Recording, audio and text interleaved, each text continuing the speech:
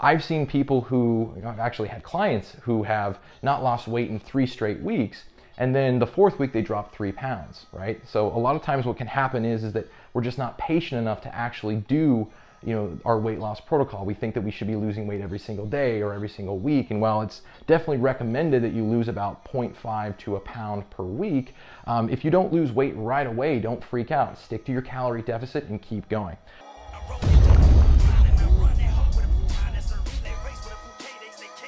Hey, what's going on? Shane, it's Shane Hubbard Fit. Today we're going to be talking all about reverse dieting. And as the name suggests, you are essentially dieting in reverse. So instead of dropping calories little by little to lose body fat, you're actually going to be adding calories to your nutrition in a very specific way to gain muscle mass, right? So the idea is that we're trying to gain muscle mass with very little fat mass. That's one of the reasons why we're going to be having a very specific way to do things, which we'll cover in a minute. All right, before we get started, let me know how many calories a day you are currently eating so that you know if you're in the right place to start reverse dieting. So the very first thing that I want to talk about is understanding why it's so important that you do it in a very specific way.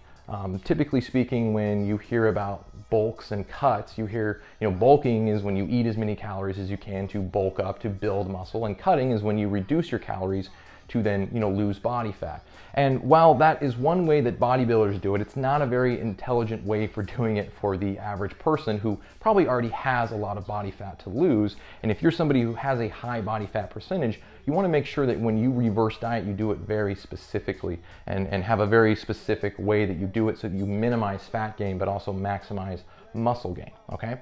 So let's talk about when to reverse diet to start things off. The first thing that I typically get is like, how do I know when to reverse diet? Okay, here's a good example. Let's say you're already eating pretty low calories. Like I would consider low calories for women anything below 1400, and for men probably anything below 1600. Now, if you're already doing that and your weight isn't going down, you're not losing body fat, or even if you are, at some point you're gonna get to such a low number that you're really not gonna be able to sustain that number. So typically speaking, I'll have women reach out to me and say, I'm eating 1,000 calories, I'm not losing weight, what the hell is going on? What am I supposed to do? This happens a lot when we do things like crash diets, or we dramatically cut calories, or even if we just cut calories a little bit where we're already low in how much we have to eat in order to lose body fat, you can get down to like 1,000 calories and not lose any more weight. And so at that point, the logical reasoning would be, okay, you have to cut calories again, because you're no longer in a calorie deficit. So the problem with that is that if you're already at 1,000 calories and you're trying to cut calories again, you're gonna get down to like 700, 800 calories, and that's just not sustainable. So what's important to understand is that if you're already super low calories, you might have to do something called reverse dieting. And unfortunately, a lot of the advice out there for losing body fat is to slash calories a lot more than you really need to. And for some people, they should have reverse dieted first, possibly raising their metabolism through strength training, more activity, and proper nutrition, and then cut the fat. But we don't live in a world that's perfect, and not all the information out there is going to be exactly what you need to hear, which is why I'm glad you're here watching this video. But that's one example. Your calories are already really low, you're not losing any more weight, and you need to ramp your calories back up. One thing to keep in mind when it comes to losing body fat is you want to be able to eat as many calories as you can comfortably, but still lose weight. If you're trying to lose weight, that should be your goal, because slashing calories from the very beginning is not a great strategy, because eventually you're going to have to cut calories again. So the slow and small method is usually what I recommend for just about every single person, because it gives you more opportunity to lose more fat over time. Okay, remember that fat loss is more of a marathon than it is a sprint. You can definitely lose weight quickly in a short amount of time, but that should not be your long-term goal. If you have a lot of body fat to lose, you should be thinking about, how do I sustain this over 3, 6, possibly even 12 months if you have a lot of fat to lose. So that's the first example. The next example would be if you're trying to build muscle and you're trying to minimize the amount of fat you gain while you do that. Now, you don't even have to be somebody who's eating really low calories. You could be somebody who's at sort of a maintenance amount of calories and you want to focus more on building muscle right now, but you're sort of worried about gaining fat at the same time. This is typically more of a concern for women, at least in my experience, gaining fat by eating more calories, which is why I have a sort of a protocol for that. But that would be another example of when you should think about reverse dieting. So again, if your calories are already really low and you already have a lot of body fat still to lose, then this is a good opportunity to try something like reverse dieting. All right, so now that we've talked about when you should reverse diet, let's talk about how to do it. This is gonna take up the majority of the video because it is sort of a step-by-step process. You wanna make sure that you have certain things in line so that when you do this, you're doing it very intelligently so that you maximize the amount of lean mass you gain, so muscle mass essentially, and minimize the amount of fat mass that you gain, right? Because if you just add 500 calories back to whatever you're already eating, that's probably gonna be more calories than you need. And so some of that's gonna be turned into fat because again, remember, if you consume more calories than you burn, then that is going to be stored as fat. So we wanna minimize the amount of fat that we gain when we do something like a reverse diet. Okay, so the very first thing you have to understand is that you need to be at what's called a weight maintenance for about 3 to 4 weeks, if not a little bit longer. The problem that sometimes people will run into is they'll not lose weight for a week and they're like, oh, my metabolism is slow or my metabolism is plateaued. It's like that's really not a long enough amount of time to be able to tell if your weight has sort of plateaued or come to a maintenance.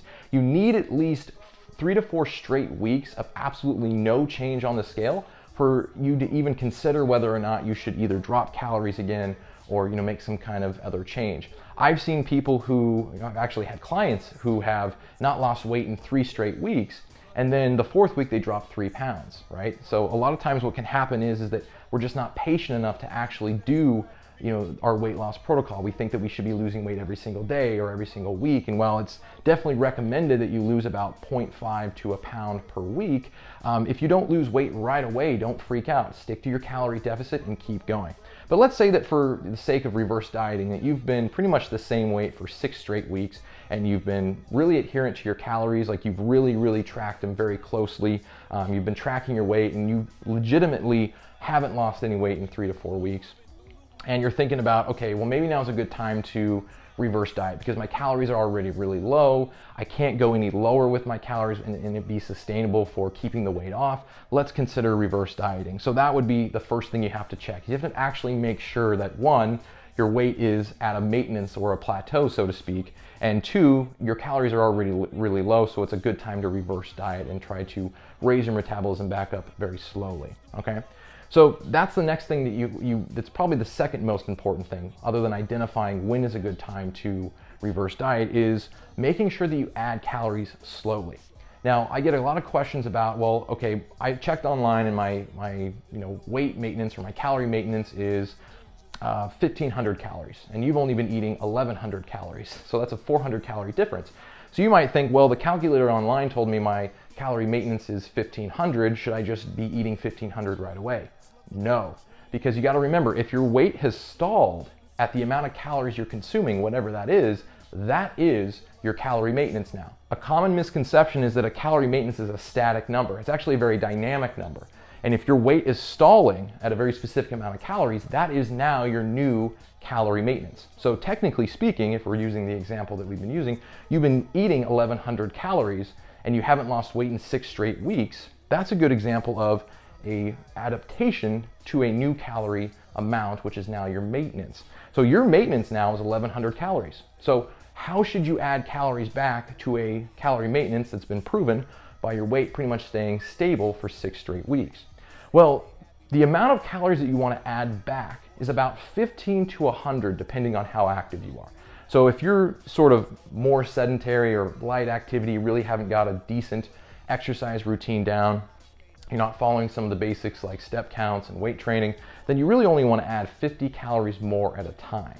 Now, how do you know when to add more calories or when to add less calories? Well, that's going to depend on your weight. So let's say that day 1 of your reverse dieting, you add 50 calories to that number we had before, which is 1,100. So you have 1,150 calories now. So you eat that for 2 straight weeks and your weight pretty much doesn't change at all. That's awesome. That's sort of the gold standard. That's what we want to be able to see. If that's the case, then the next week, after that, after the first 2 weeks, you would add 50 calories again. So you're slowly adding a small amount of calories depending on when your weight changes, right? If we were to add 300 calories, let's say, to your maintenance, your existing maintenance, and your weight would spike immediately up, there's a good chance that you're overeating at that point. So we sort of want to add calories based on the rate at which our weight increases.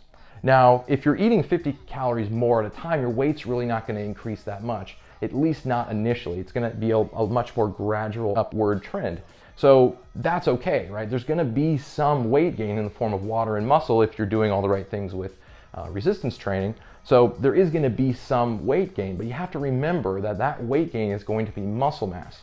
And when it's muscle mass, over time, as you build more and more muscle, it'll be easier to drop body fat when you decide to cut calories again, right? Because the more muscle mass you have, the more calories you burn at rest, or essentially doing nothing. Your metabolism is a lot stronger, is a lot faster. Now, if you notice that you're, like let's say you do 100 calories more, like maybe you're already resistance training and you're already doing sort of like the step count goals and you're doing all the right things on the exercise side of things, and you increase by 100 calories and your weight, is going up too fast, then you just dial it back down, right? So again, it's always a trial and error process.